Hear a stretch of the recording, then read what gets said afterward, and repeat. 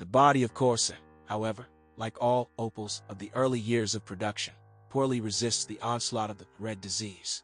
Its traces can be found on the wheel arches, around the gas tank flap, under the windshield frame.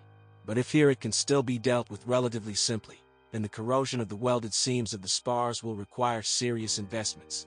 Despite the modest size of the car, the front seats are quite comfortable in it. The ergonomics of the driver's seat is spoiled by the steering column shifted to the center of the cabin. It is impossible to know the exact mileage of the car. The odometer is designed for 99,000 kilometers, after which the mileage is reset to zero.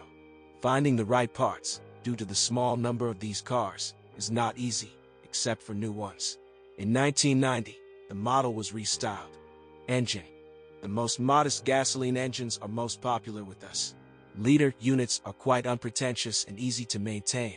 The timing is driven by a chain designed for the entire life of the engine.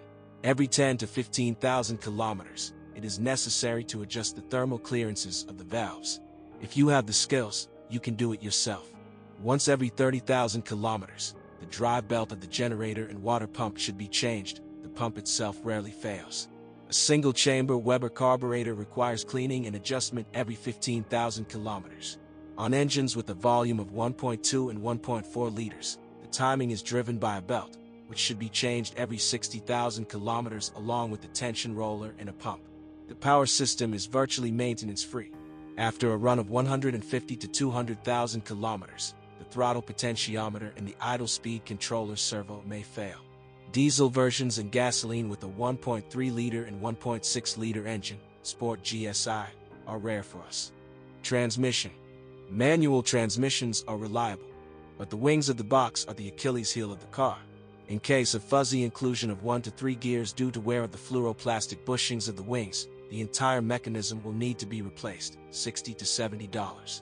Some craftsmen turn out new ones, but they are only enough for 30 to 40,000 kilometers. The clutch cable also takes care of the same mileage, after which it breaks.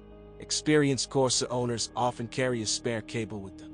On the market, a spare part costs from $10. About $50 will have to be paid for the original cable, but the price of the resource has practically no effect. Suspension. The suspension of the car is similar in design to the domestic Tavria, but its resource is longer. So, silent blocks and ball bearings can go about 100,000 kilometers before replacement. Steering. The steering is pretty solid. Knocks in the steering rack are treated by simply replacing the plastic bushings. The tips are able to cover about 100,000 kilometers. Brake system. In the brake system after the winter, the caliper guides and the handbrake cable turn sour. Electrical problems are extremely rare.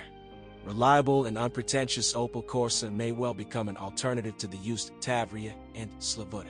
The higher reliability and service life of components and assemblies speaks in favor, but corrosion is a weighty argument against.